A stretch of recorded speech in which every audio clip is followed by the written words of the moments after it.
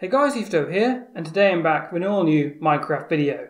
In today's video, I'll be sharing with you every single new crafting recipe added in the 1.17 Caves and Cliffs update. This is of course only part 1 of the update. We will have to wait until 1.18 arrives to get that second half.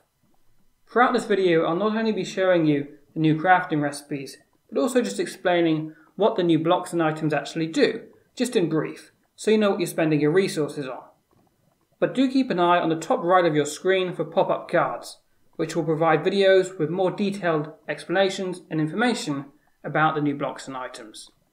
To start off with, I will just be showing you the first crafting recipe, that of the copper block, in the crafting table, but after which I'll be showing you them all in the chests. This one's just being done in the crafting table to show you that these are all legitimate, of course. So here you can see that 9 copper ingots result in 1 block of copper. Now copper is unlike any other block in the game, in that it actually changes its appearance over time, as it becomes more weathered and oxidized.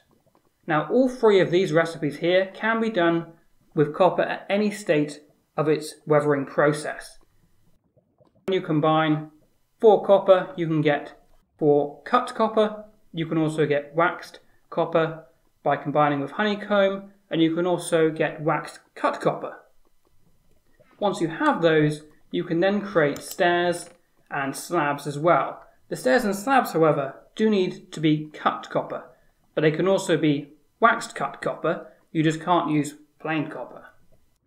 As well as the various building blocks you can make with copper, you can also create a couple of funky items, such as the lightning rod and the spyglass. A lightning rod can be placed on top of your house or build to attract lightning to it to prevent it from striking elsewhere on the build.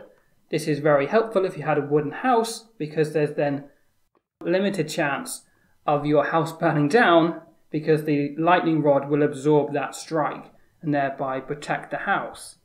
The spyglass is quite a fun item as well. That's crafted with 2 copper ingots and 1 amethyst shard, which I'll be coming on to in just a moment. But the spyglass can actually be used to look far away from where you actually are, in incredibly good detail actually. Very similar to the Optifine mod, if you've ever used that before. It is also worth mentioning that copper ore has been replaced with raw copper, and this is the same for other ores throughout the game as well. So when you mine it, and that's using Silk Touch, you'll now receive raw copper, which then needs to be smelted into copper ingots. So those shards I mentioned a moment ago, they are amethyst shards, which can be combined 4 in the crafting table to create a block of amethyst. These are found at the amethyst geode generator structures. If you combine 4 shards with 1 glass, you can also create tinted glass. Tinted glass works much like regular glass, but it severely decreases the amount of light that is allowed through. It actually makes it incredibly difficult to see through. And cannot be made into panes. It only works as a block. Another decorative item, candles, have also been added to the game. These can be piled in multiple different quantities, 1, 2, 3 or 4, but they all need to be the same colour. You can create candles using honeycomb and string. It doesn't matter where these are in the crafting table, as long as they are in there together, they will create a candle. The candle can then be dyed to the colour of your choice. It can also be placed upon cake, but as soon as the cake is eaten, the candle will pop off the top. You may have noticed throughout the video so far that these are not item frames. They are glowing item frames. This is a new variety of item frames that have been added to the game and require a glow ink sac. Of course, the item frame recipe has been in the game for a long time now, but I thought I'd remind you just in case anybody has forgotten. Lush caves are a great addition to the game.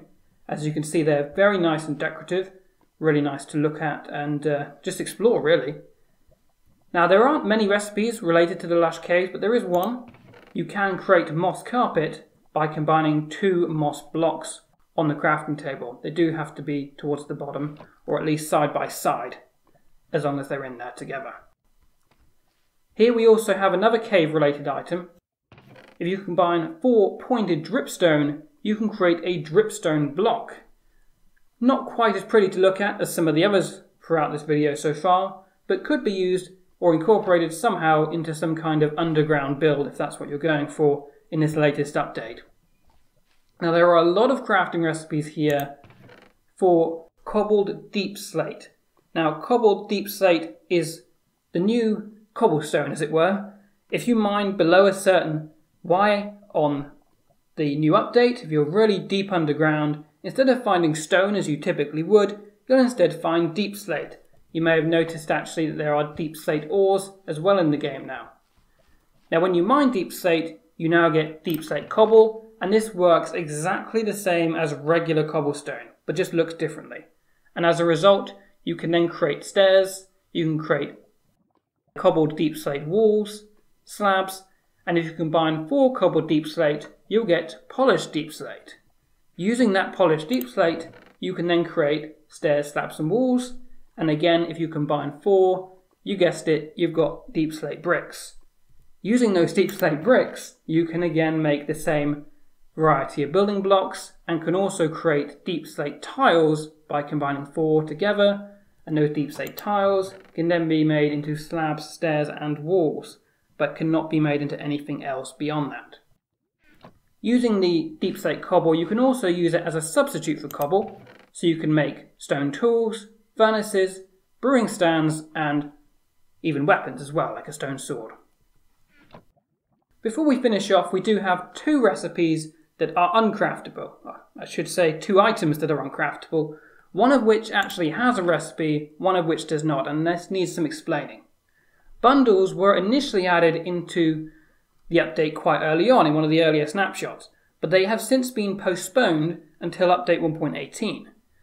This was the recipe that they were using when they were craftable, but it is now no longer possible, and currently, at least in the 1.17 full release, you can only get bundles using commands. However, when 1.18 releases, it is more than likely they will be reintroduced and will most likely use this recipe, but for now it will not work, so don't try it. Powdered snow can also not be crafted and has to be collected using a cauldron and a bucket. Cauldrons can now also hold, as well as snow, lava too. I hope you found this video helpful and have learned a thing or two about the 1.17 update. If you have, then please do consider subscribing for more Minecraft 1.17 videos like this one, and thanks for watching.